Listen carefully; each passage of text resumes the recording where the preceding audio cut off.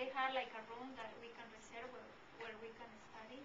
But one of the things that I found the most helpful is we had this physics professor, and he used to stay there for 2 hours to help us with the homework after school was over.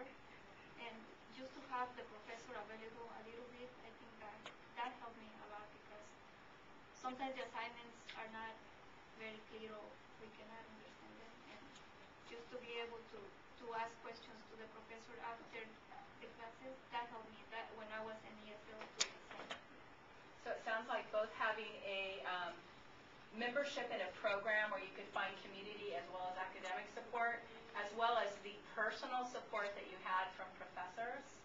I was at actually a student award ceremony recently where the student was saying the same thing, like they always had the time, the professor always had the time. But what I thought to myself was, no, that professor always made the time, because that's different, right? That I was really clear that there was a making of time that was happening that actually you're saying was really important for your passing that particular class, the physics. Yeah, it makes it more interesting because the professor is so fast.